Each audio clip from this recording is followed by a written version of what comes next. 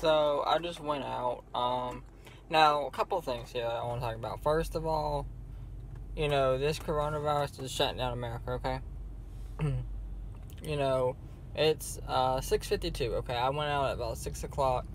Interstates had like little to no traffic. The roads had no traffic. Okay, and usually it's like backed up crazy. Okay. But the real reason I'm making this video is there's a coronavirus challenge. Now, I've heard about these stupid challenges where, the boiling water, you drink it, skull breaker, setting each other on fire, whatever the case may be, okay? But this is actually a thing now. People, or so far, the only person I've heard doing it is a woman.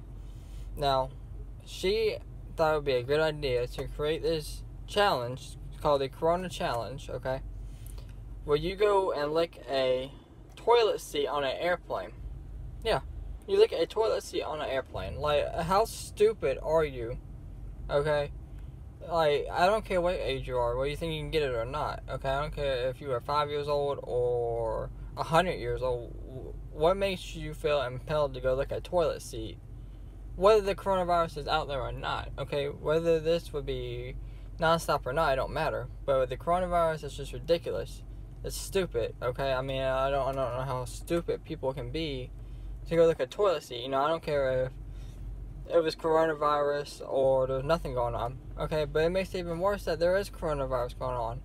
Like, I don't understand what she was thinking. And then when she gets coronavirus, she's like, oh my god, da, da, da. No, that's your own stupidity, okay? And for anybody else that does this challenge, you're just as stupid as her.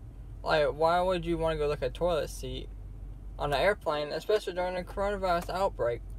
You see all these people dead, all these people getting sick, the economy is pretty much, getting ready to fall apart, and this is what you want to do with your life instead of trying to help, But, let me know what you guys think in the comments below.